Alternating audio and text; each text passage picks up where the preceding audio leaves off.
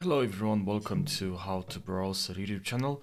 In this video I'll show you how you can bring um, the add menu in Blender. So I'll show you exactly, it's pretty simple, and I'll show you how you can do it using the shortcut so you can save time when you're trying to add an object in Blender. So let's jump right into the video. What you can do is to press on your keyboard Shift plus A and make sure you do it in object mode. And when you press Shift A, you have add, and here you can select which mesh you want to add. You can also do it from here, and you probably know that, but I created this video with the intention to show you how you can how you can open the add menu but using the shortcut, and the shortcut is, as I said, Shift A.